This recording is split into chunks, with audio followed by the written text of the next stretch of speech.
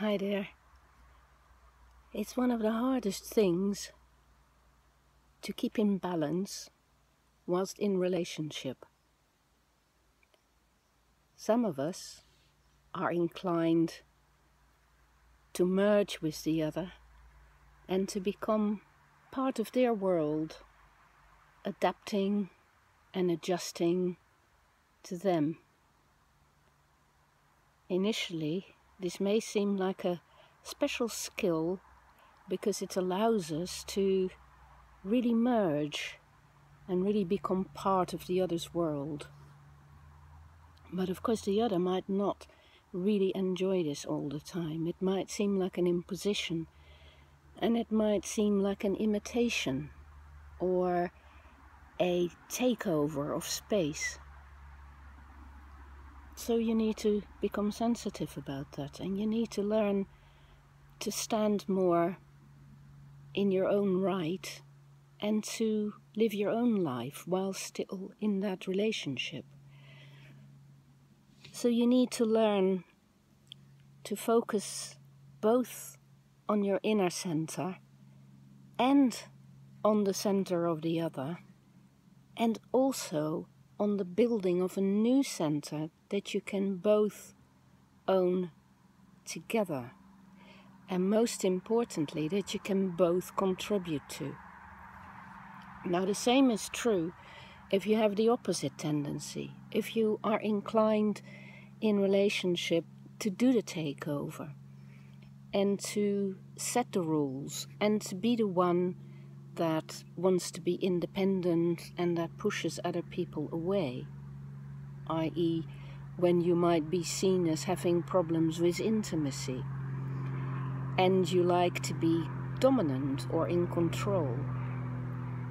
That too, of course, may give you your safety in the same way in which the person who merges get their safety from being very loving and caring and adoptive and adjusting. You might get your safety from pushing away and holding on to your own boundaries, affirming your own rights. But of course you often rely on people who come to you and who adjust to you and facilitate that closeness for you. And if you keep pushing them away, the relationship won't work either, or they will start perceiving you as a bully or as somebody who isn't very affectionate or isn't very loving in return. Most of us, of course, are somewhere in between those two polar opposites. We neither simply merge, nor do we dominate or control. We do a bit of both. So most relationships have to have adjustments in all directions. You need to be able to find not so much a compromise as a collaborative synergy that works for you both. And when I say work for you both, I mean that allows each of you to learn a little bit about where you go wrong or about what you need from the other and ask for more of what is good for you, and also at the same time become more sensitive to what is good for the other. So that you're both doing that work of getting more and giving more, of taking in more of the other's reality and adjusting your own reality while making the other understand where you are coming from.